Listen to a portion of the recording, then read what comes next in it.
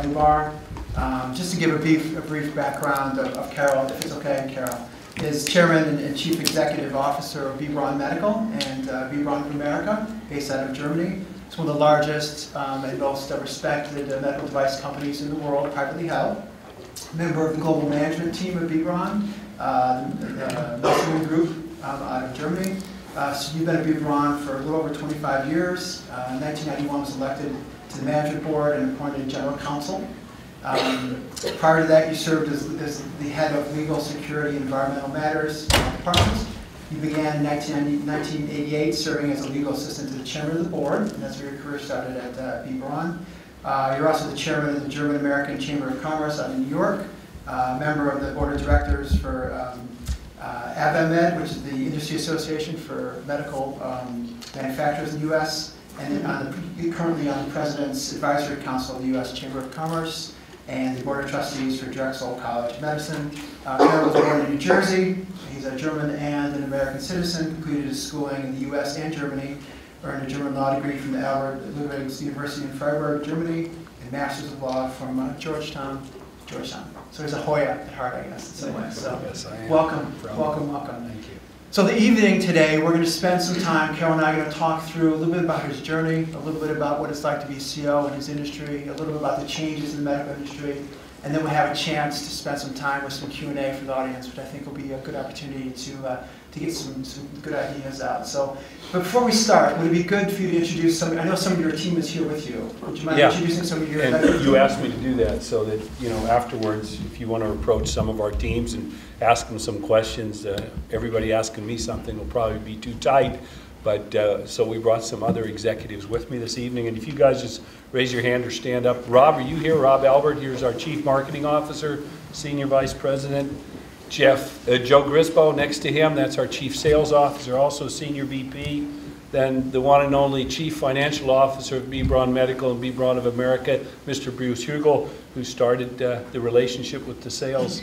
Then Rex Boland, our plant manager for one of our largest plants, was supposed to be here. His wife called him on the way and told him that they've got water in the basement. And I said, that's okay, turn around, Rex. So that's my soft-hearted spot that you'll hear about this evening. Then Pedro Menendez. Pedro, where are you? He's an HR man in the factory that is run by Rex. Dave Middle, corporate vice president. He's with our interventional team. Connie Murray, where are you, Connie? Connie's in our educational department. You wanted to understand that, ask her. Director of Clinical Education. Sharon Post, we've got a lawyer with us. She's our Chief Compliance Officer. She does our compliance stuff, which has become so important in America nowadays. And Mark Pezzavetto, the heart of Braun. There he is. Mark's also, by the way, he's done very many things in our company, but he's a Director of Labor Relations, but he is also a nurse. He just finished. When did you graduate, Mark? 2010. 2010. Mark graduated and became a nurse, so that's the team.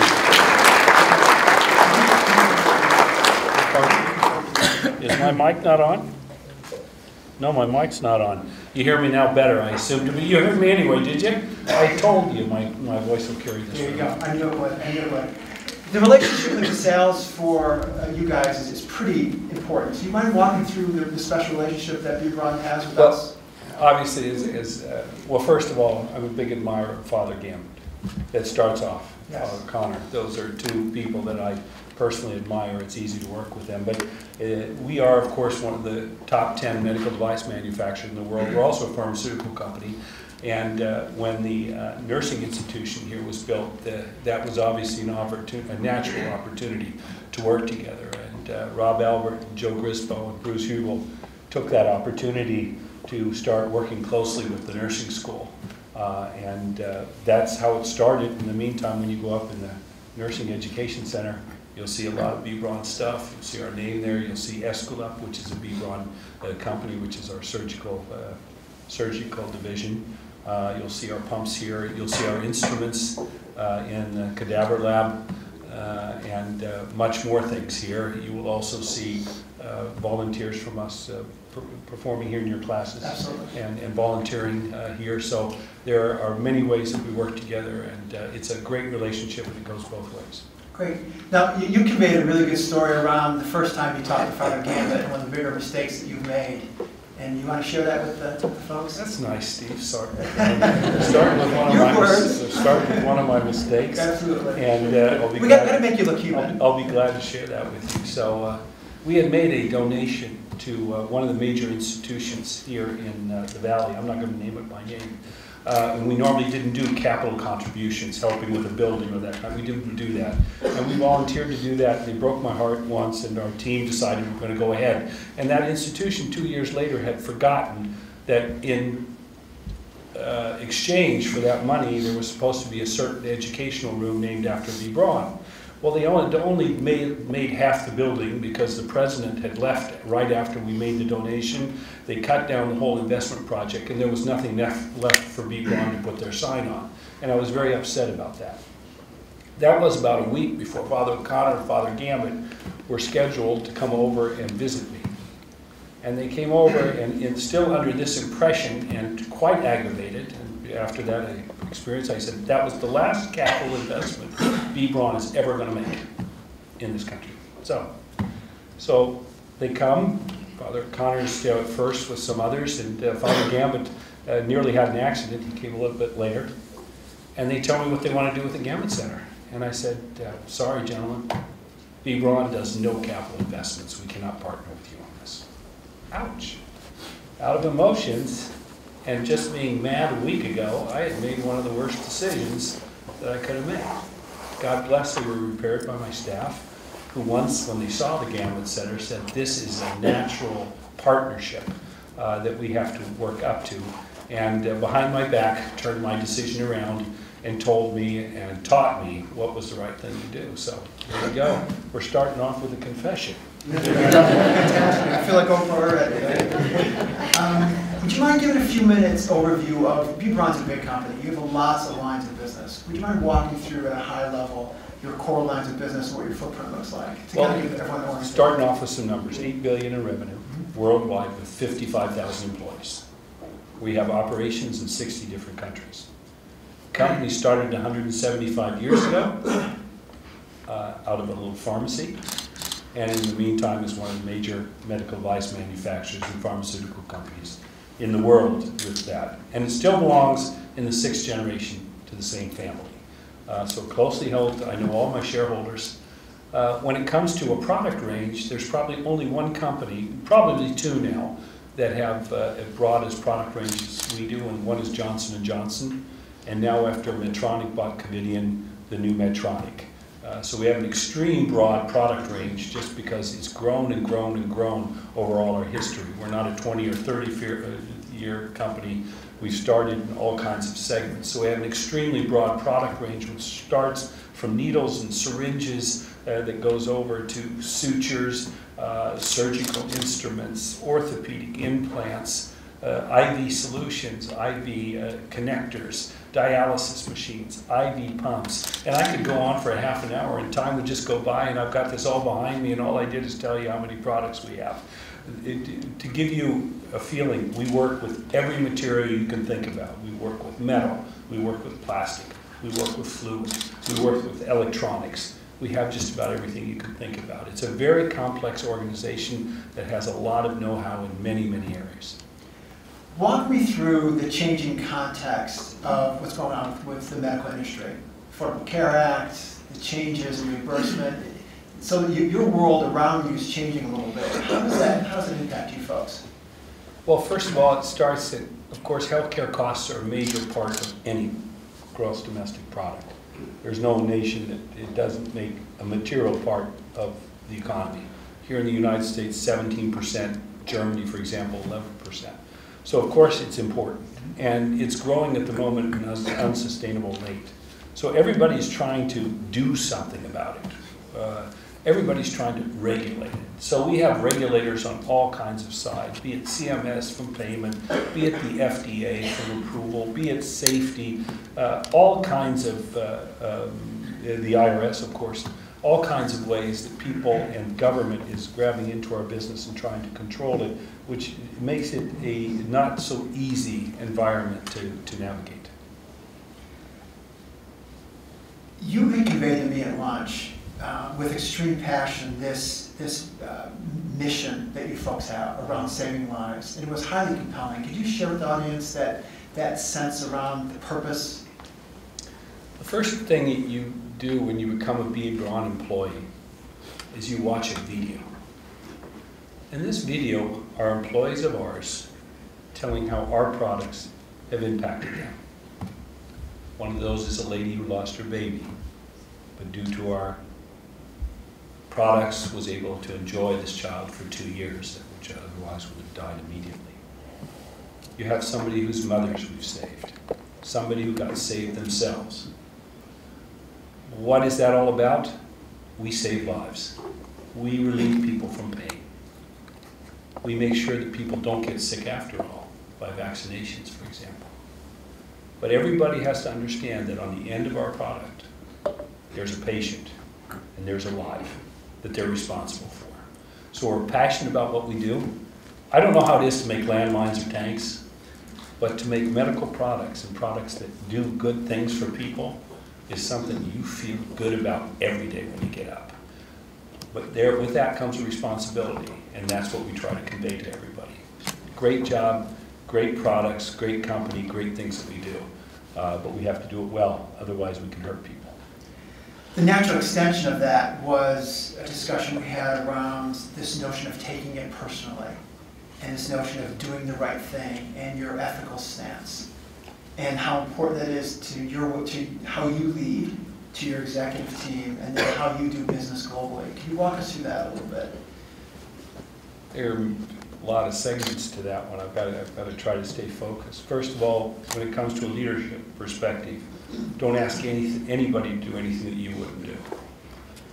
And don't ask anybody to work harder than you do. And don't ask anybody to put more emphasis and more power and energy in than you do. If you don't lead by example, you can't ask others to do it. I truly believe in that concept, and that doesn't only mean that your car is the first one to arrive and the last one to leave. It's more than that. It's much more than that. And I hope that my folks here would agree that I try to do that. I might not exceed all the time, but I surely try to do that. When it comes to ethics, anything unethical will catch up to you at some point in time. We have at B. Braun an absolute standard that the family is given when I was in the organization long before. There is no such thing as unethical behavior. If it smells bad, if it sounds bad, if it walks bad, it's bad. Don't do it. We do not participate in any country that is corruptive. We'd rather not do business than do business in a company where corruption is part of the business model. Even if it's an accepted part of the business model, B. Braun stays away from those and has always stayed away. That's probably part of our 175-year success story, that we do not participate in corrupted firms. That's a part of the ethical standards. And it pays back, because ultimately the good guy wins. And that's not only in movies, it's really that way. The good guy wins, and ultimately the bad guy loses. That's such a true statement that I've seen in the corporate world over the last 28 years that I've been active in it. So the impact on your market position, because of your ethical stance, seems to be a pretty significant part of how you go to market. That your customers see you as that. I would think, yes, absolutely. There are certain business practices that are being discontinued in our industry that are borderline when it comes to convincing your customers to buy products and engaging them in working with you. We've refrained from those practices forever, and will never. And our customers know that that's the way it is. That's the way you work with B. Braun. How do you make sure that that's part of the culture? What do you do to ensure that that's sustainable? Well, first of all, you preach it. If there's any violations, you prosecute them. But I have never actually really had to do that during my career here in the United States. And it's, again, setting the example. We don't give them the opportunity, our employees, to do that. And they wouldn't seek for that opportunity because, well, first of all, our Chief Compliance Officer will take care of them. Sharon is kind of a very aggressive person, as you can see. But I think everybody understands it would have consequences if they violate these basic rules of dealing ethically in everything we do. We talked about innovation of being really, really critical to your market position and sustainability long-term in terms of your strategy. Walk me through how critical that is to you folks, and why. Well, innovation in the medical device industry is what all the physicians and the nurses and practitioners are all looking for. They want to do better medicine tomorrow. And they all know that we've made great progress. I mean, if you look at it, heart attacks have gone back by 50% in the last 20 years. Life expectancy has more than doubled since the beginning of this century. Those might not be exact or right figures, but they're kind of in the ballpark. This is an industry that lives from innovation, but also lives from innovation expectancy among the users. And that is very important. If you just make me-too products and jump behind the others, you will not be the successful company that the physician will let come through the door, or the practitioner of any art will let you come through the door. It also is the repayment of your R&D work. If you have research and development, it's expensive. Getting a product approved is expensive. If you don't have innovative products enough to bring up these kind of funds, your company ultimately will not survive.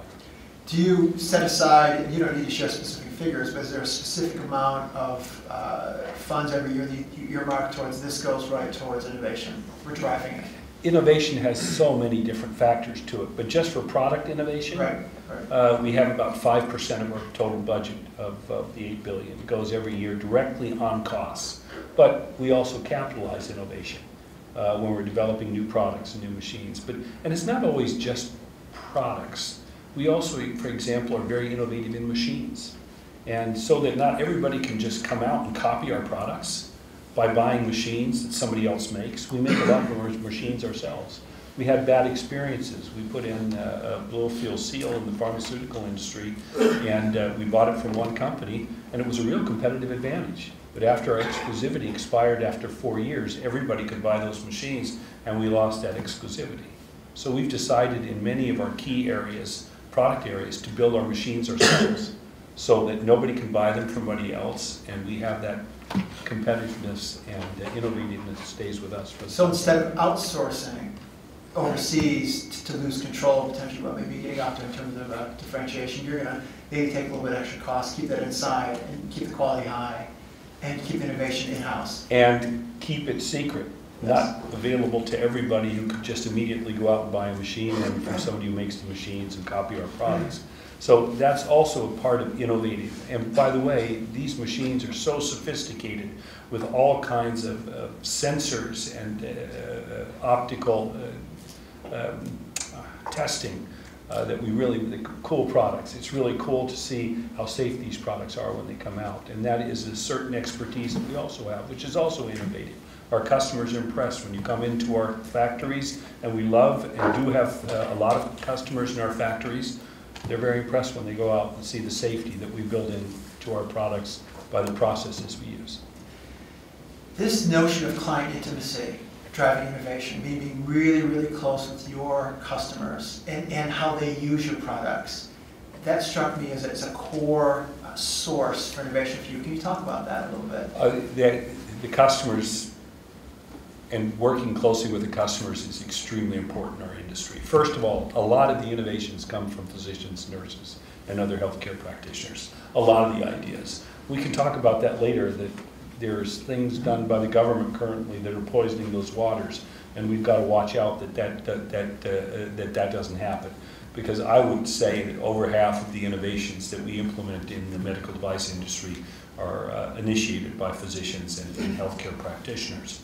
But otherwise, we also have to train nurses and physicians on our products. Training is, Connie was here, clinical training, right, is very important. If we do not train these practitioners correctly on our products, they might not do well with them. They might not do what was intended, and harm can be part of the end process. So working with, convincing them to use our product is one. Training them to use our product is another. Working with them to improve our products is another. Working with them to give us new ideas for new products is another. So there are so many segments where we work with healthcare practitioners together, which are extremely important for our company and our industry. So the way you listen to your customers, the type of relationship you have, is certainly a sustainable market advantage. Key opinion leader is, and working with key opinion leaders is key in our business, and KOLs, as we call them, is on everybody's tongue in our industry and in our company. Yeah. On your website, it talks about culture, and it mentions 3 things specifically: driving innovation, increasing efficiency, and sustainability. You want to share that with us a little bit? Well, first of all, sustainability. If you're 175 years in the business, the concept of sustainability is kind of natural to you. If you don't understand that sustainability is a concept that you have to follow, you probably won't be in the business 175 years. And that's ethics, and that's cultures, and that is being economically reasonable in what you do. It's not wasting, it's being effective, and it's being efficient. It's also being great in hiring good people to work and run the company. You need a lot of good minds. You have to make sure that they work well together. Taking care of your employees and making them feel good where they are is a major part of sustainability. Never forget, the most important part of your company are the people that work for it. There's no doubt about it. If you ever forget that, you're going to regret it deeply. So that, as to sustainability, would that be enough? Yeah. Talk to me about increasing efficiencies. Increasing efficiencies is in an environment where cost is going to be a major factor in healthcare, and healthcare is a major factor. 17%, growing double digit until the last 2 years annually, was just going to eat up all the GDP this country had. So bringing in efficiency and effectiveness into the system, into our manufacturing system so that we can sell our products at reasonable prices. Bringing in the supply chain, that we can make sure that we work with hospitals, that they don't need huge inventories and waste money there. There are so many aspects, effectiveness and efficiency. I could go on like that, but I think you got a little bit of the flavor of what is meant with that. Absolutely. You mentioned people, huge part of any organization. Your success is really tied to it. Walk me through the centrality of how important people are to be Braun in your organization. Well, to repeat myself, people are the company. It is what makes the company.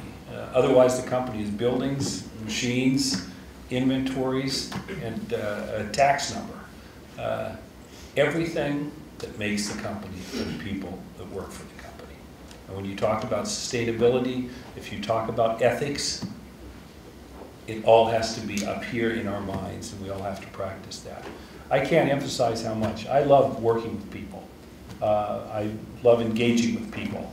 That is part of the advantage. It's part of the privilege in my position to be able to work with so many people. I don't know how much, Steve, more I can just underline that the people make the company, and that if you take care of your folks, they will take care of the organization. And taking care of them just doesn't mean salary, and it just doesn't mean being nice to them and putting in a nice cafeteria. It means training your folks well, giving them the things that the computers that they need to work well, giving them the communication systems that they need, giving them the opportunities to meet, give them the educational opportunities to meet up and catch up to today's standards in case they're behind. There's so much in taking care of those who you work with and work for. There's a lot to it, but I hope again you're getting the flavor. Yeah. You referenced that 3 times a year, give or take, you get your top 30 or 40 leaders together, and you walk through focus on strategic objectives as a way to one, my words not yours, push it down to the organization, and maybe have some things bubble up that maybe you may not have if you haven't had that experience. Can you walk us through the intent, how that works, and how that functions within your organization? An organization size, the U.S. is $1.5 billion in sales and 5,500 people. So a nice sized organization.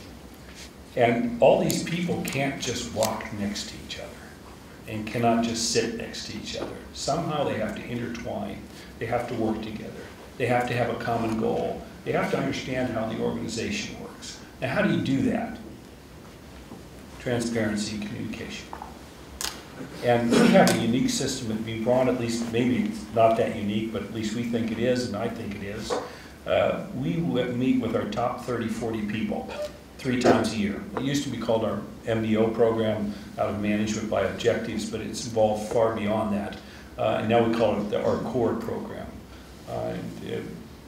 You guys have to help me what the CORE stands for. I still haven't got it in my system. But the concept of this meeting is that each of these executives over 2 days have 15 to 20 minutes time to report what's going on in their area, what are their goals for that year, and where do they stand towards those goals. Each meeting is, of course, different. The one at the end of the year is where are we standing. The one at the beginning of the year, what are we planning. It has a little bit more emphasis, but the basic is everybody introduces out of their area what they're doing, where they're standing, what are their major objectives. So when these 30, 40 objectives, one meeting has 32 and the other one has 42 meetings, participants, everybody understands what's happening in the other major areas of the company. Nobody can say after that, oh, I had no idea they were working on that. At the same time, the executive team up front, at the end, gets the opportunity to explain where we're going and what we're doing. What are the major areas of focus? And we define our own key areas of focus in that meeting. And my final sentence is, if you're not working on one of those, you're probably not working on the right stuff. And it brings everybody together, the way a team should work. And that's what we try to do. And of course, with that knowledge, they can go out and discuss with their teams then what's going on and which areas they would be impacted and which they should look and where should they connect and what should they focus on. Talk to me about your role in that meeting, because obviously when a CEO walks in a room in that situation, the energy can change, and they can tell you what you want to hear. And a great CEO wants to hear things that they don't want to hear. So walk me through how you ensure that you're getting the right information bubble up. Rumor is in the Braun that I don't take bad messages well, but that is just a bad. Is that your perception here? Can we triangulate that a little bit with those? That's a perception that change. But this meeting is not much of an exchange.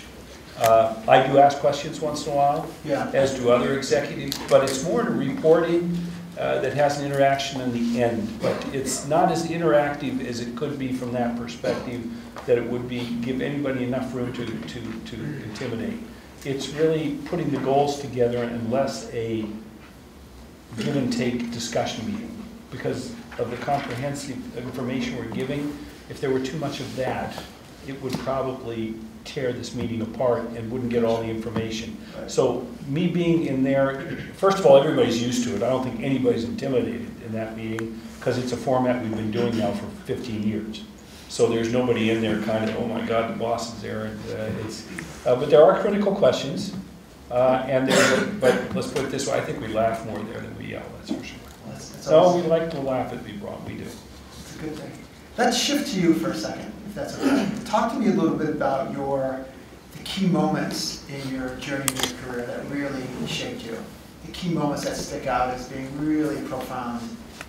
Well, my career started when I met my wife, because that's when I started to get serious about my education, to be honest. That was a fun thing in law school, when I kind of learned that there might be something serious here that gives me a responsibility beyond just having fun and just being educated for education's sake. With that, I found out I wanted to be actually a defense attorney. I loved criminal law till I learned the people I had to defend.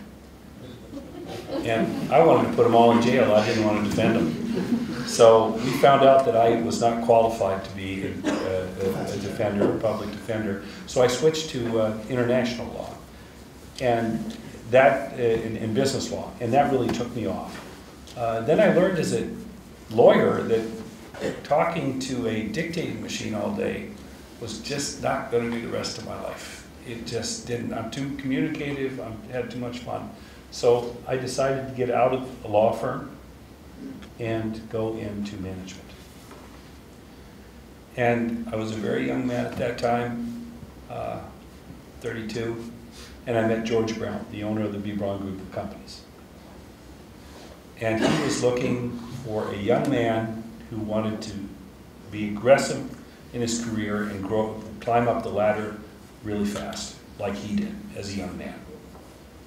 And I remember that day, as I will never forget, when the gentleman, it was an executive search firm, when the gentleman ran out of the room and just hit his hand on the back that pushed the air out of my lungs and said, "My God, you did it." That was probably the most changing moment in my life, when there was one gentleman, George Braun, who met a young man with no industrial experience and says, "I'm going to give you the opportunity, and if you do well in 3 years, you're going to be on the executive board of a global equity firm." And that happened. That's great. You talked about your first job hanging drapes in Germany. What a profound impact. That was during school. That was during school. Yeah, I hung drapes, and I did that very well, actually. Yeah. Yes, and I don't do it anymore at home, though. But that's what I did. I have never, since my 14th year, since I was 14 years, have not had a job. And it was during vacation, and then every afternoon after school. I've been working all my life. That's just what I do. And granted, in college it was barkeeper, so it wasn't always just hanging drapes. I've done all kinds of things. I've cleaned out cages for dogs, and I've ran trucks and loaded and unloaded trucks. I've been a barkeeper. I've hung up curtains. There are so many jobs I've done, but I've never been without one. And how does that change you, having that willingness just to jump in and do anything to get ahead, that sense of hard work and sacrifice?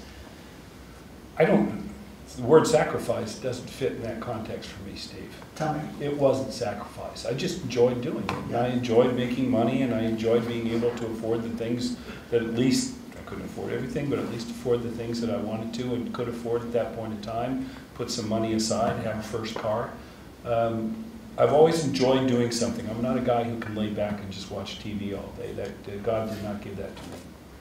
So where's the drive? You've mentioned that you work 7 days a week. So where's that drive come from? Is it the obligation to the patients? Is it to your employees? Is it just that drive for excellence? Where does that emerge from? First of all, I enjoy it.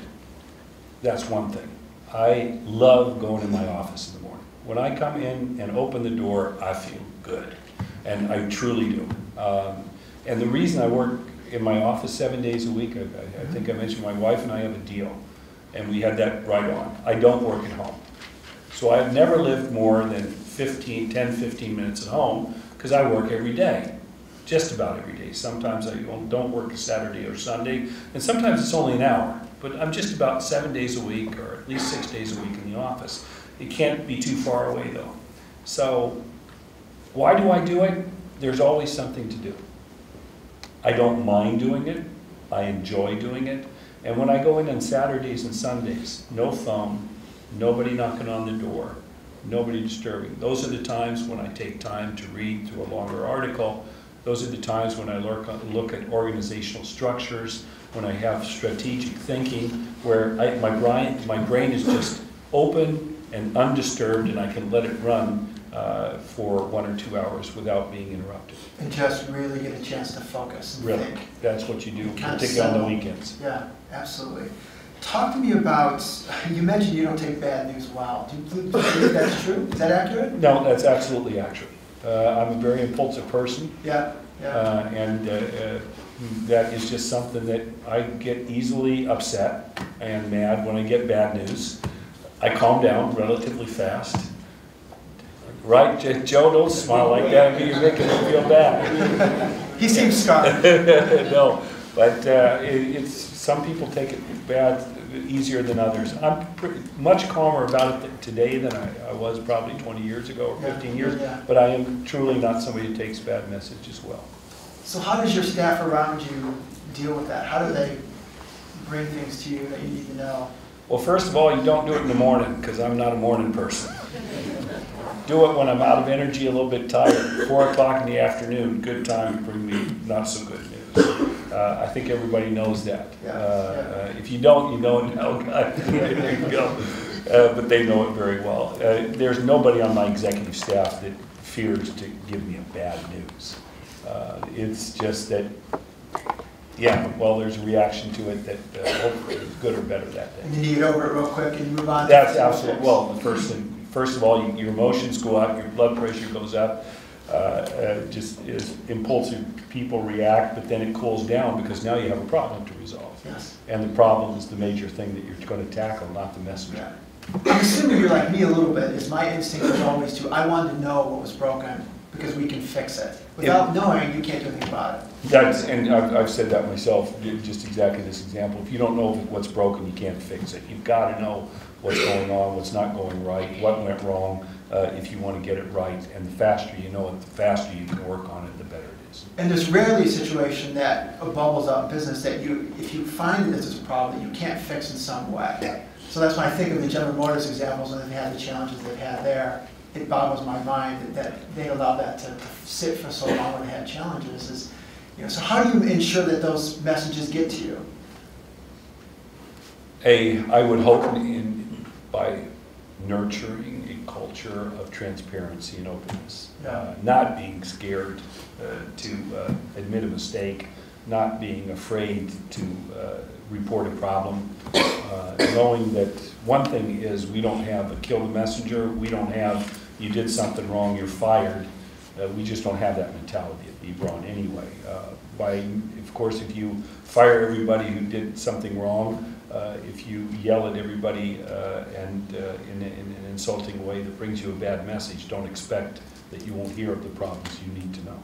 Because it's going to be shoved under the rug. You're never going to hear about it again. Absolutely. Yeah. People dance around you. So it's part of you and how you react to these issues, problems that will nurture hopefully that culture of being open and transparent about the issues and problems. Do you think that culture of transparency goes beyond your executive team down throughout the company? I would hope so.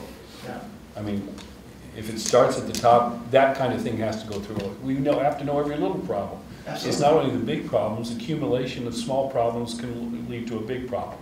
And the faster we know it and the easier people can admit to it, the better it should be. Talk to me about decision making. You referenced, you mentioned transparency in the context of decision making at lunch. So walk us through that. How important it is for you to walk through that? Well, first of all, decision making first big decision is delegate. If you think you can do everything yourself and smarter than everybody else in your organization, you're wrong. I certainly would be wrong if I'd be on that. I have so much know-how, geniuses, brains, specialists, and special people in our organization who all know 10 times more than I do, and certainly in their area, 100 or 1,000 times more than I do. So delegating the decision process, letting the decision being made there where the knowledge, the know-how is a very important thing to do. That's the first decision you have to make, that you don't make the decision yourself. The decision to delegate. Yes, that you don't make all decisions yourself. That's one thing you have to learn. And the second thing is trust. You've got to trust that these people make the right decision. And the third part is you have to understand. You have to understand that they're not going to make the right decision every time either, just like you're not going to make the right decision. So mistakes and failures are part of the process. If you don't have an understanding for that in your decision process, you're making a mistake as well. Or it might not be the decision the way you would make it, but it's still a good decision. There are a lot of decisions made in our organization where I would not make the same decision. In the same way. In the same way. Right. And there's nothing wrong with that. We have specialists that are hopefully making better decisions than I do. And once in a while, my opinion is second to that of one of my other colleagues on our executive board.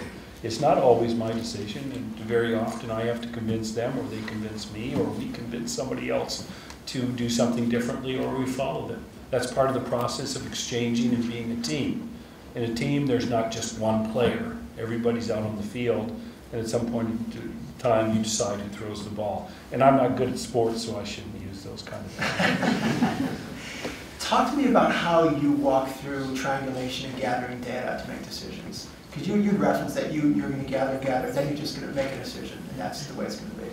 Well, first of all, don't lose too much time making decisions. There will be never the perfect moment where you have everything you need to make the right decision. It just isn't there. There's always more information that you can collect. And not making a decision is worse than making a slightly wrong decision. And I want to illustrate that a little bit. If I just stand here and don't make a decision, I'm never going to make it back to the end of that room. If I make a slight wrong decision, I'm going towards that exit sign. I'm still going in the right direction, and I can correct it to get back to that pole in the middle of the room. But if I just sit here and do nothing, I'm going nowhere. And if you're at a major part of the organization where you stop everything by not making a decision, your whole organization is not moving, or your whole department is not moving, or your small team is not moving. So making decisions and not waiting until that perfect time until you think you have everything, because you'll never have everything you need. There'll always be some more information you can gather. There's always going to be one additional person you can ask. There's always be one additional institution you can consult. At some time, enough is enough, and that's experience, where you say, I think I've got enough to make the right decision now. Most of the time, it's right, hopefully. How does your executive team, the team around you, how do they experience you? If we brought them up, Caroll, what would they say about you? Gosh, hopefully I wouldn't be honest. But no, to be serious, my team, we're not only colleagues, we're friends. We all worked together quite a long time. We trust each other. We work with each other, we laugh with each other, we solve problems with each other, and we like to do stuff with each other. So I think you would say we have a very collegial forum. But there's no mistake, the buck stops with me. I have a final decision. When there's a controversy and we can't agree, the last word is with me. And that's the respect that I have and get from my team at any time, and that has never been questioned. That doesn't mean that they won't convince me, but once I've made a decision, I'm not questioned on that, and that makes it easy. But most of the decisions, my team, each of them on our executive board, make more decisions in the organization than I do. And that's the delegation I'm talking about. These are all top-notch executives, the best of their class in what they do. Am I going to tell Bruce Hugel what to do in the balance sheet and what reserves to build up? And what ratios to build and what to do in his controlling department, or I'm going to tell Rob Albert what marketing themes are the ones that we're supposed to be next year, and which shows are we going to, or I couldn't sell the doctor a syringe for nothing. That's what Joe Griswold does so much better than I do. So I have these specialists that we don't question, we work together. Is that clarity? You talked about clarity before, how critical that is, clarity in decision-making, clarity of vision. Is that where that comes from, Caroll? Well, I would think so. I mean, first of all, everybody knows where the boss is and where the decision is made. That's one important, where it stops, where you get an answer if you need an answer. That's one thing. But we have a clear-cut distinction in our responsibilities, and that's also important for everybody, if that's what you mean, Steve. So there's clarity in roles, there's clarity of who owns what, there's clarity in accountability. There will always be, some kind of areas that are not that clear, but that's where you work together. Yeah. Are there moments where you sit back and are just inspired by your people? What inspires you in your organization? Yes, I'm regularly inspired. Yeah. By my group. We sit together every 2 weeks and we're in meetings and where people respond to their problems, their issues. At the moment, a lot of opportunities that we have. And it's inspirational to see that when I see that this new product is coming out and the program that we put together for it, or to hear when Joe Griswold says that we just, how did we convince this one large integrated health network to convert to B. Braun's products? How the team did that together with our enterprise system, as we call it. And the same thing goes when we're setting our targets financially. Inspirational cooperation is part of our concept, I would say. I would never have said it like that, but if I'm asked like that, that would be my response. Are you conscious of how you motivate, shape, and inspire others? Or is it just a natural extension of who you are? No, I think I try to motivate people intentionally. I want them to feel comfortable around me. I want people to have fun around me. I laugh more definitely than I yell. That'd Yeah, probably be a yeah. 20-to-1 ratio, I hope, if it's even that bad. I enjoy working with people, and I want everybody to feel comfortable around me, because some of you had the opportunity. I walk up, I like to know and get to know people. Can you define leadership? What is a great leader to you? Example. Lead by example. Example. In every way. In treating people the right way, in demonstrating and in standing for the company in the right way, working hard, having the right ethics, treating people the right way, standing in front of customers and being an example for everybody else as you represent your organization. There's so much to it, I wouldn't even know where to stop. What's the most difficult thing you've had to do as a leader? Always firing people. Walk me through that. It hurts. Every time you let somebody go, it hurts. Goes to me every time. And yet, I have never let anybody go that shouldn't have been left gone. And what I've told a lot of people, and during my career I've had to let a lot go. You're mad at me today, but you're going to be appreciative of me tomorrow. And why? The most reasons you let someone go is because they're not doing well in their job. It's maybe not a fit. They don't have the talent. Right. It's not a fit. They can't work with the team, whatever. But they're uncomfortable too. They're not succeeding in what they're doing. Most people that you let go are hurting in their job. They're in the wrong job. But they have talents, and they have opportunities. And letting them go out of an opportunity which is torturing them themselves, tearing them apart, and leading them and let them go on to find something that's going to be better and more satisfying for them in their life is the right thing to do. So you don't always just fire people because they don't fit to the company. You also do something for them. And I've had people, after years, call me, or if I met them and said, you know, I remember when you said that, and it was absolutely true. I was uncomfortable, I was tortured, I couldn't sleep at night. But now I'm in a job that I love, and I'm doing well, and I've done well. And those are the good moments that you have after that. Absolutely. You had walked me through, there was a moment in your journey in Braun where there was a little bit of a down cycle, and there was some angst around what was going to happen. And you had it wasn't quite a turnaround, but it had that vibe. And walk me through what you did and that experience of going through that. Well, it was a turnaround, all right. When I came over here, we bought a company. When I came over here, Braun was $200 million. Now, again, this year will be $1.5 billion. So it's been quite a nice ride. And one of the reasons for that growth is that we took over a company in California which was very troubled. And during the due diligence process, we did not recognize how troubled this company was. Our due diligence team just didn't do their job. We bought a rotten apple and we bet our future on it. And it was beyond the financials, I'm assuming. It was in every, it was a management issue, it was a morale, it was an ethical issue, it was a financial issue, it was there were so many issues, I could go on and on. Yeah. Everything. This was a real turnaround situation. We had to take over a company which was larger than the one that bought. The company we bought was larger. We had to take over and turn that around. And that was there were many nights that I did not sleep during those 3 years. Those first 3 years were very tough. And first time in my life that I lost weight working. I wish that would happen again, but it's not in the same way. But that was a horrible time where we had to work very hard, day and night, little reward, a lot of work. And by the way, that's also tough times, little rewards, a lot of work.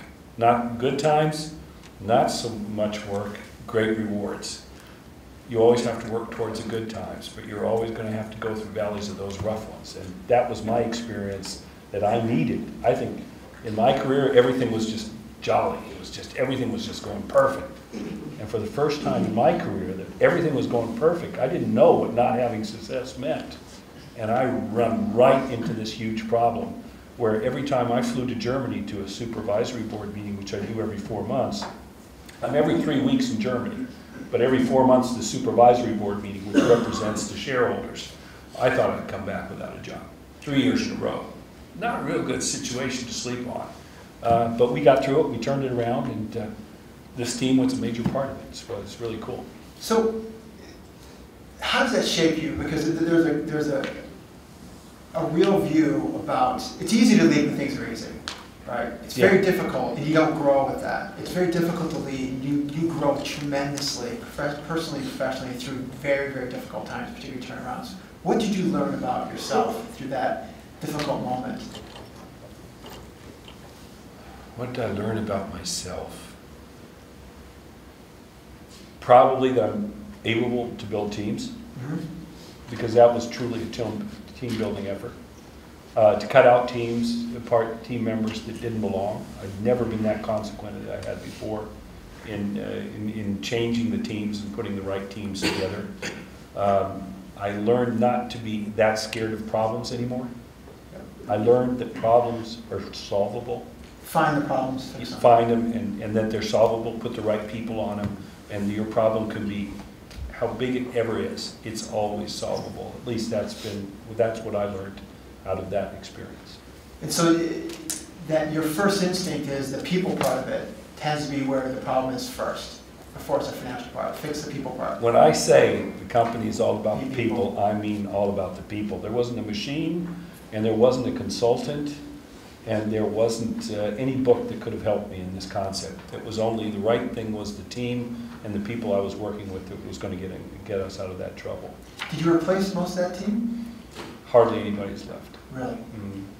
Because now your new team came in and the culture. How did you blend those two cultures? Now, the Braun team, there are still people left. Right. But right. from the acquired company, hardly anybody's left. Right. We have a lot of students here. Undergrads, graduate students, folks who are, going into the world for the first job. Do you have any advice that you could offer our folks? Things to think about. Well, first of all, education is important, and it really is. That's why you're here. I probably don't have to emphasize that. And good grades are important to get through the door. How important grades are after you got the job is probably not going to be that important. But one thing is, I truly believe is important. Hard working is part of the success story. And if you really want to be successful, you have to put a lot of work into it. It's not going to come. Don't let anybody tell you that you can get to the top or can do a career without hard work. It is truly part of it. Be disciplined to do it. Don't neglect your family, your friends. Don't forget to have fun on the way. All my life, one thing I've never forgotten is to have fun. That is a good part, because that shakes off the stress and everything you live with. Working hard, don't forget to have fun, take your goals serious, and be good to other people. That's my concept. It worked for me. I hope it works for you if that's the way you want to go. Are you open to questions? Absolutely. So let's throw it open to the audience, and if you folks have some questions, we have Lena and a couple others around with some microphones. And if you have questions for Caroll, that'd be great. And I truly appreciate dialogue, I really do. So don't be hesitant, there's no such thing as not a good question.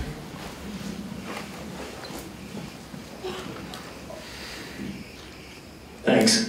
Caroll, I just want to, my name is Eric, I'm in the MBA program, but I just want to tie into Steve's question. I think it's a great one and a great road. So a lot of the younger folks in undergrad will be going to their first interviews and having their first interactions, obviously now with the CEO most likely, but any top tips or questions that you would look for or insights that you could give to the younger folks here on their first foray? It's been quite a while since I've done entry-level interviews, to be honest. But I've seen my son go through the experience recently. I've seen my nephew just go through it.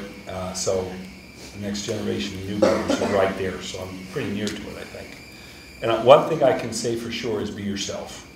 Don't try to fool anybody. Don't try to make out of you something that you would. Act naturally, be the person you are, be confident. Be confident in what you are, because you're not going to be anything else. That has definitely worked for me very well. Number 2, get as many interviews as you can. At the end of the process, when I was looking for my first job, I was an interview profi. I was a professional in interviews. I mean, I felt so comfortable going into those interviews. I'd done it so many times that at the end, I knew how the interview went for myself, and I knew what was expected of me. That'd be another thing. Don't shy. Take those interview opportunities whenever you can. I don't know how much more I could tell you. There are so many different situations and so many different people here. It'd be hard to give you much more advice beyond that. Is that a little bit helpful? Sure. Thank you. Other questions?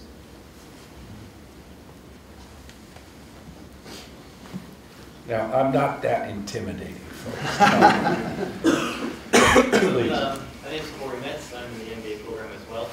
The key theme of people being the key to success. How do you measure the engagement or the happiness of the people in the organization? Are there any key topics that you deploy or that you teach? Well, first of all, we do employee surveys regularly. So we try to measure the temperature of the employee base by that. That's one way of doing it. The success of your teams is another way. If the company's doing well and everything's going well, and you probably have a team that's doing well and is feeling comfortable in what they're doing. We also have evaluation processes. We have every year, you have at least 2 meetings with your boss, in which you look at your goals, respond to your goals. We have an evaluation process that everybody has to go through and gets their feedbacks and gives their feedbacks. It's a part from survey to reporting to discussions and document it. We try to make that as transparent as possible. We're far away from perfect, but those are the ways that we try to do it and find out how our employee base is feeling and doing. Caroll, are you aware of the corporate mood and attitude? How conscious are you of that? It ebbs and flows. It's hard to say. You know, I sit 12th Avenue, where the headquarters is. There are about 350 people in that building. The majority of the people are all in other places. Right. So I'm not quite sure how, if I could honestly say I've got a good feeling how it goes everywhere. I'm over in the factory a lot. People wave at me. They don't look down on the floor when I pass by them, as I've seen in other factories happen. That doesn't happen at Braun, and I try to do everything I can. I speak in front of the employees a couple of times a year. We also open for a question and answer session. We have a workman's council where I participate. Unfortunately, I haven't made the last meetings, but I try to. So I try to stay as near as I can to the many folks we have, and I can only encourage everybody else to do that. If I really want to know what's going on, I call Mark Pesavento and say, Mark, what's going on? That's our Director of Labor Relations, and his job is to keep his ears to the ground and talk to people and get their feedback. And as Pedro, right next to him, is the HR representative in that factory who does the same thing. So we have a lot of mechanisms to try to know what's going on and try to know if something's going wrong and if we have something to work on to repair. But of course, we also know what's going right. We want to know what's going right. Absolutely, absolutely. Other questions? Please.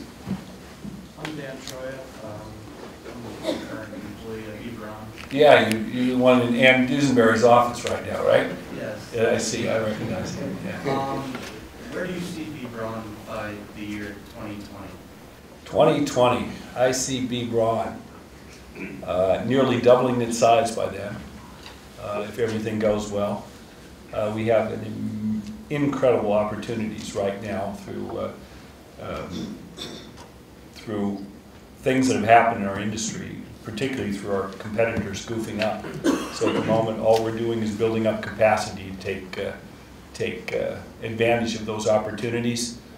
We think we can take market leadership positions in several areas that we don't have right now. So if if you want to apply to B. Braun, it's probably a good thing to do the next couple of years. Right? Yeah, it's a good thing It's a good to do. time. It really is. B. Braun is on a good ride right now. We're doing very well, and I'm very optimistic about the future. Very, very optimistic. And I'm not just saying that. There's been times, 5 years ago, I wouldn't have been as enthusiastic as I am today. What has changed in that 5 years? Well, first of all, the group, we've gone on out of a monopolistic purchasing situation, which has been in our industry. The group purchasing organization, they gave all IV solutions to one company and all IV sets to another, and all these widgets to that company. And that's become, they've gone away from that monopolistic system and opened up the doors for B. Braun as a small player at that time we weren't able to get. That's all been opening up. Now you've heard or haven't heard about drug shortages and other things where our competitors have kind of made major mistakes where the big group purchasing organizations can't wait to give B. Braun the opportunity to step up. So we're increasing capacity now in all these areas. So a lot of good things happening. We've got a lot of new products coming out. We've got new factories coming on of products that people can't wait for. So to be honest, it's pretty good to be me right now. Yes, I must say. Other questions? Yeah, here please. My name is Rajan Oza. The cost of pharmaceuticals and medical products has been excessively high, and the research and development contribution from the pharmaceutical budget.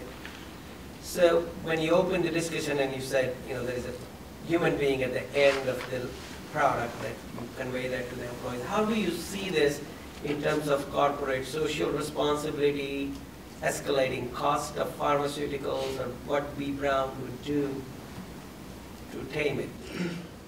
Well, I hate to admit this, but we're not on the high side of the prices, we're on the low side of the prices. We make mostly basic products. Not that we don't have proprietary products, but you take, for example, an IV solution, which is a bag of saline water, which has to be sterilized and is pyrogen-free and has to be tested and goes through a hard process, and you get $1 for it. It's less than a bottle of Perrier. Or I'll give you 10 syringes for, what is it, 10 syringes, what do they cost you, 9 cents or something like that? Not yet, but we're getting there. There are a lot of, we are not on that high end. We are actually a basic provider. We make most of our products are the milk and butter of the medical device industry. When it comes to the other end, when you're talking about these proprietary products, and we have some of them, like a drug-eluting balloon or drug-eluting stents, where we get up into the thousands of dollars, or implants where you pay thousands of dollars. Where's the ethical question? Are you asking me to take care of that patient who can't afford it? Is that the question you're asking me? Well, we are a proponent and a supporter of general health care insurance for a broad population. I've never understood, and will never understand, that the richest nation in the world cannot provide health care insurance for its complete population.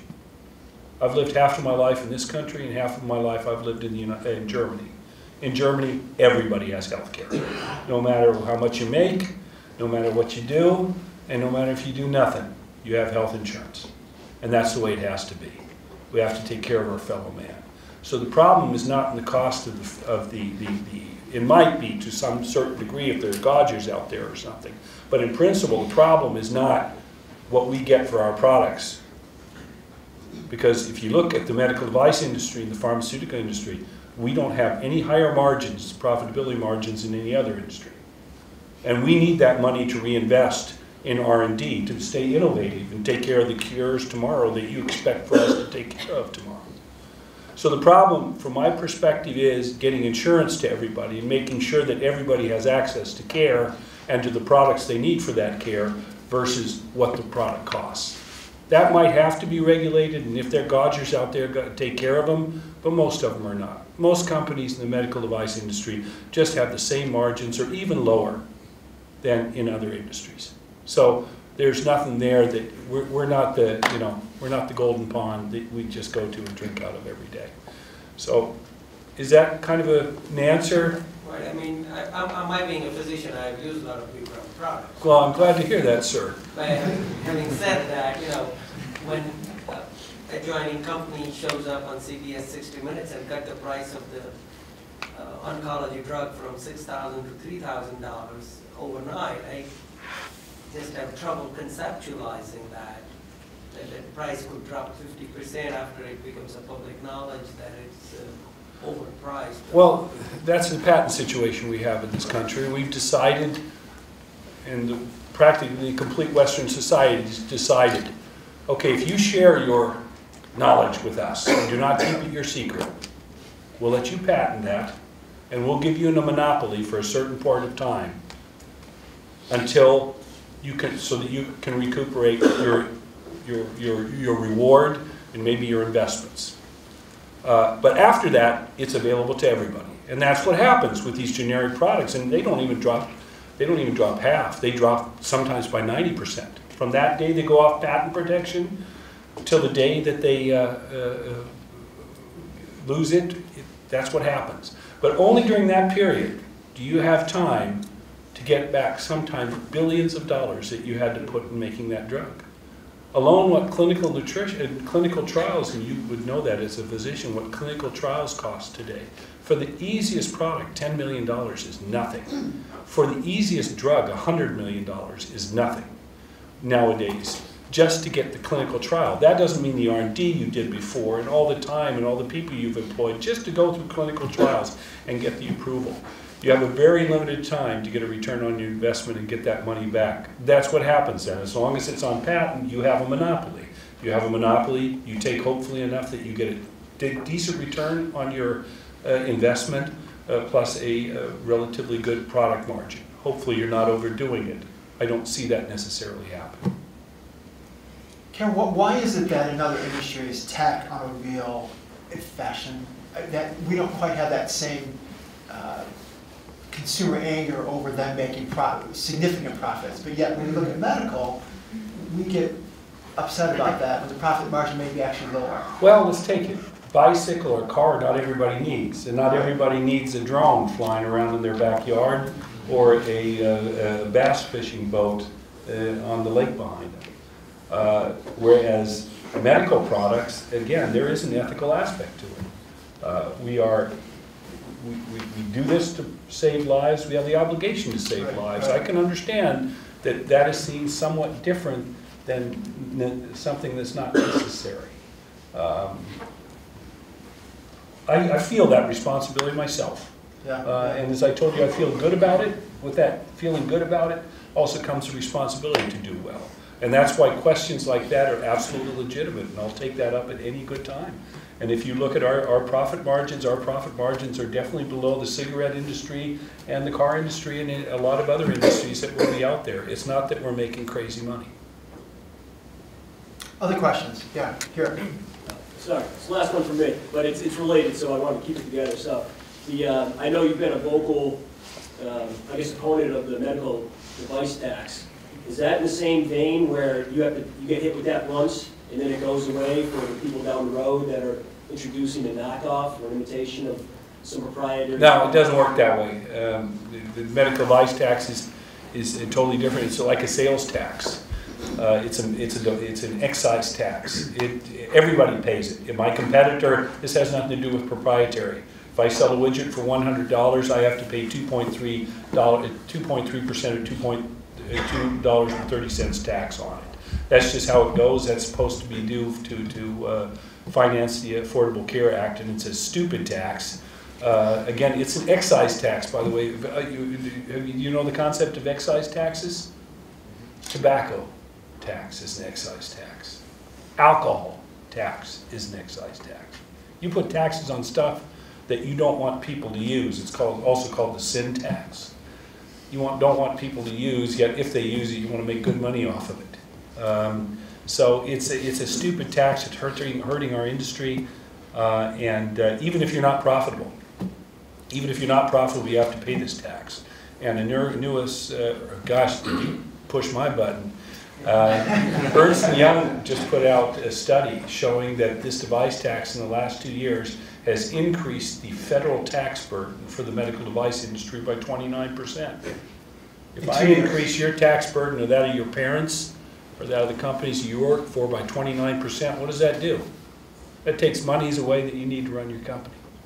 So bad tax, bad idea, and it hits everybody. no matter if they're profitable or not, just a Is- stupid tax. Is that still the main impediment for moving to Center Valley, with the property that Braun has bought? That is definitely, that building would have cost $25 million, and that's what I paid the last 2 years. That's how easy it is.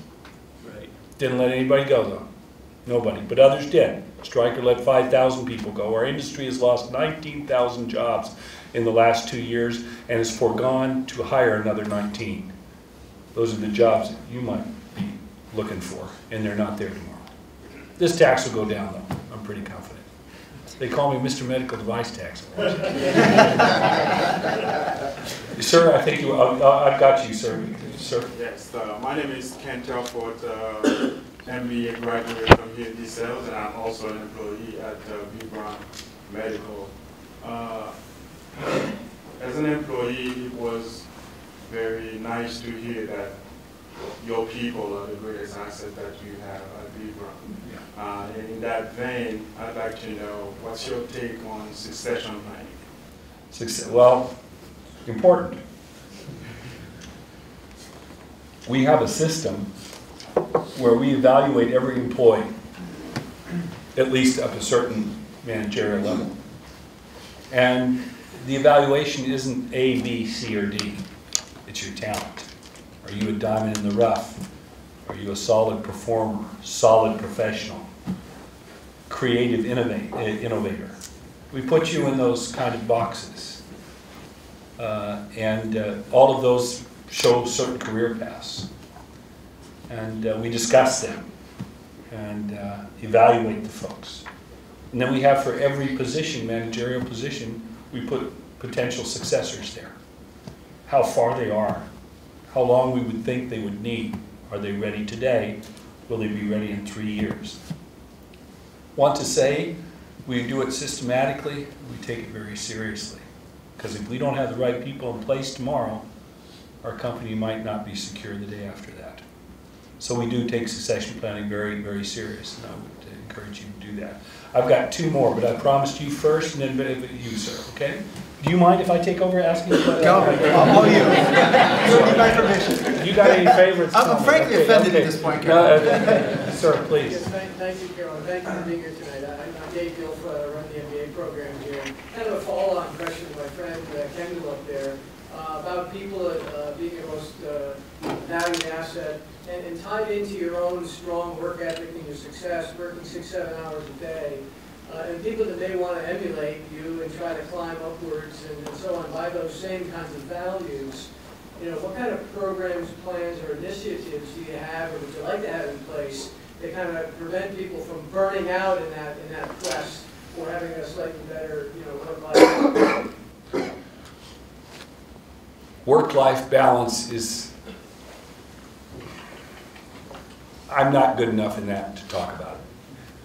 I'm trying to give everybody the opportunity to do so, but don't fool yourself. If you want to get up into the executive level, you're going to sacrifice the work-life balance part of your life. I don't know any executive in the higher ranks that has a 40-hour week. It just doesn't exist. So, and that's what I'm telling you. I try to tell you something different, but I can't. And I don't know anybody who says, you know, I'm a CEO or I'm a senior vice president or even a vice president and the 40-hour workday works for me. What we're trying to do is we're trying to make family work, and that is important. Giving up time and giving you the opportunity to take off and to take time off.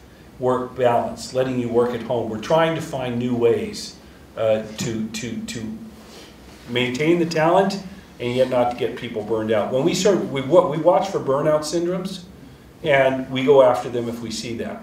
Best way is give people a good job that they love to do, that they can handle, and you won't get there. But it happens. It happens all the time. And we've got to watch out that that doesn't happen. How to work with your families, it's not my area of expertise. You'd have to have Chris Donick in here or HR folks. Honestly, if I get into work-life balance, I'm out of my comfort zone. But we have a lot of people working on it. It's just not my thing because I love so much what I do. I'm just so happy I can't stop doing it. That's a real problem, isn't it? By the way, my wife's happy about it. She's back there. That's that gorgeous lady back there. She's here today listening as well. trying to find out if I have any secrets that I would divulge. But I'm with her now 40 years. It works. So somehow we found a way, despite my workload, to have a reasonable work-life balance. It works that way. Is that what it, sir? Yeah, what was your hardest transition of when you began your career in the local world? That was probably going from lawyer to operating manager. Nobody trained me for it. They just threw me into it. And that taught me one thing, that most of, if not all, but most of the things you can do intuitively. And you just have to have the guts to do it. And believe in yourself, and trust in yourself, and trust in your team. And never hesitate to ask. That's why not asking at this opportunity, not asking here is not ask here. This is an opportunity. You're not going to embarrass yourself. You might embarrass me, but who cares if you embarrass me, right? But that's what it was. Trusting myself, having the energy, not being scared to ask people, and looking for support wherever I got it. That was a hard transition. And again, taking over a very troubled company. I thought, first of all, it was me. I thought this was all going down, spiraling down, because I didn't know what I was doing, just to find out I was doing the right things intuitively with my team, and we were going in the right direction. Yeah. Hi, my name is Miriam. I'm a junior here at DeSales, and my question is about company culture. So throughout the discussion, I've heard that impacting lives is one of the things that the company kind of revolves around. So my question is, if you had to describe the company culture in a couple words, what would those words be? And what are you doing to instill that culture throughout the whole company, and how are you keeping it strong? I've got one word for you: family. We feel a little bit like family. That's at least what we want to be. That's what our owner family wants us to be. In Germany, we call ourselves Braunians. Doesn't translate good in Germany, but it's we're like I don't know. So Braunianer. It doesn't translate well, but we call ourselves in Germany Braunianer, and we're very proud of that. So this family approach, this approach of belonging together, being able to trust everybody around you. And like in every family, there's trouble, and there's two siblings that don't get along, and once in a while the dad has to grab in and shake some heads. But family is, if I had to use one word, that'd be it. But taking care of each other, trying to put the right people in the right place, being proud of what we do, and always keeping our patients in mind. That's kind of the culture that we want. Does that help you a bit in that direction? Very well. Thank you. Caroll, my name's Dan. I'm a senior here at DeSales. You said that the Gambet Center and DeSales was a perfect partnership for Braun. Can you touch on that a little bit, and what makes it so perfect, and how your company profits from the partnership? Most of our products are being used by nurses today. We have a lot of physician-only products, but if you take an IV set, and if you take a syringe, and if you take an IV solution, you take extension sets, an IV catheter, you take wound care products, you take an irrigation bottle. These are things that are being used by nurses. The IV pumps that are up there. And a lot of the instruments that we've provided in this institution being used by nurses. So it's a natural that early in the educational process, you get in touch with our products and understand how they're used. And we get feedback from you how you use them. Next to that, you have a huge investment here, your school does, right? I mean, this building and the educational facilities are first class. You can't go anywhere better. It's not better than that physician ward that you have up there, the emergency room, the delivery ward, the cadaver laboratory that you have downstairs. You are blessed to have one of the best facilities in this country, if not in the world. And that costs a lot of money. Well, when you're not using it, we are. We bring customers here. We do education with our sales reps here. We bring our marketing folks here to look and try our products. And at that time, we're using it. We're using an investment, and we're paying, or there's some kind of consideration from our part from you that is using that assets. That's truly a win-win in every aspect. So, and getting to work with your educators. There are new ideas coming from your educators what we could do better. Because they hear from the students, oh gosh, you got a lot of smart people here. And you come up with ideas while you're using our products. Gosh, that software on that pump, if you just do this, that could not have happened. Or if you tell us that this instrument or this ID set might be better the other way around with your experiences while you're using it. Very important feedback for us. There's not a situation where there's no win-win. Is that clear enough? Yep. I think we have time for a couple more questions. Sure. All right, you mentioned how during his acquisition in that company in California, I believe, Yeah. they do so hot, that during these times you had a tough time and you traveled to Germany every 4 months, I believe? Every 3 weeks. Every 3 weeks, you weren't sure if you'd come back to the job. Oh, that was the supervisory board every 4 months, yes, that meeting, yes. Okay. Sorry. You're asked to lead a company. How did you come back and show this company, hey, listen, right now we're going through a tough time with this acquisition, but the best times are ahead? How did you make them feel confident? That was a very, very hard task.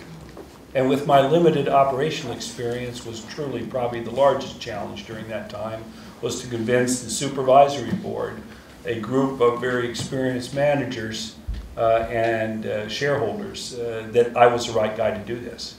And my team gave me the right stuff in my hand and the right answers to show them that I had identified the problems with my team, that we were working on these problems, and that we probably had the right solutions to those problems. And I had to truly do that every 4 months. It's not getting better yet, but it will, because this is the issue. This is how we are going to resolve it, and this is when it will be resolved. Bear with me. And that bear with me went 3 months. And God bless, I had a supervisory board who knew of my inexperience, understood it, knew though that I had a team behind me with experience that were feeding me with knowledge, that gave them the confidence that with that team I could do it. Not alone, but with that team I could do it together. Showing you again that it's all about the team and not about a single player. I was ultimately responsible as the CEO, but I wasn't the one who was going to resolve the issues. It was the team behind me that made me strong. I think we have time for one more question. Hi, my name is John Bayou. I'm a senior here in the business department. I actually had the opportunity to intern at Braun this past summer under Hanny McHale in corporate operations control. Good man. Yeah, it was a you great, like numbers great though, experience. yeah, don't you? Yeah, I was a financial analyst. So. Yeah. My question comes, I guess, piggybacking off of Dan Troy's earlier in terms of growth. Some of my projects this summer, I got to look at some of our competitors in the industry in general. You mentioned that in the next 5 or so years, Braun should be almost doubling in size. Do you think there is any aspect of the medical device industry or the healthcare industry that we're not currently hitting that you think Braun might be getting into in the next decade or so? Other areas outside of what we are? Within the current medical device industry now, in terms of products or machines? I don't think that we have to expand the breadth of our product range. I think with what we have, that doesn't mean we don't need innovative products within our product range. But I don't think we need an expansion of the product range. We are well positioned. If not, we're too broad at all. We have to focus on what we have right now, and that growth program that I just talked about is more or less counting on areas that we were. Some new injectable drugs, that's a little bit of a new area, but it's not out of what we're doing right now, expanding into those areas. But more or less, it's just taking market share from others and expanding with better products in a market that deserves it. Caroll. Was that kind of right, guys? Perfect. Okay, thank you. Caroll, thank you for spending the evening with us. We're so grateful. And thanks to your team for coming as well. For everybody, we do have food and some good conversation out in the foyer above. And Caroll will be available, and his entire executive team that's here, a chance to spend some time and talk with them and ask them questions. And once again, thank you so much for spending time with us. This was really great. Thank you for having me. I truly appreciate it.